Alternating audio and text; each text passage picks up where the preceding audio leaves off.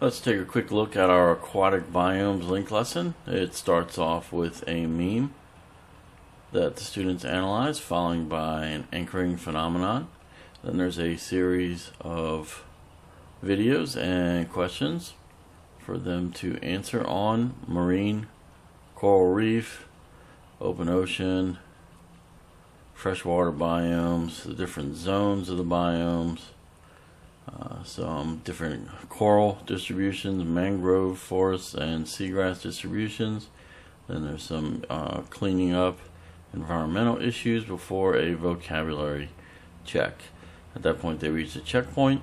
After the checkpoint, they can identify the top 10 aquatic animals with superpowers in an internet research, and then engage in a graphing activity where they'll take statistics from Florida Museum and trace out shark attacks by state and produce a kind of stacking area chart to analyze those shark attacks and answer a few questions. They'll attach their graph for an upload here before completing a short reflection on the learning that occurred from this lesson and then submitting the assignment.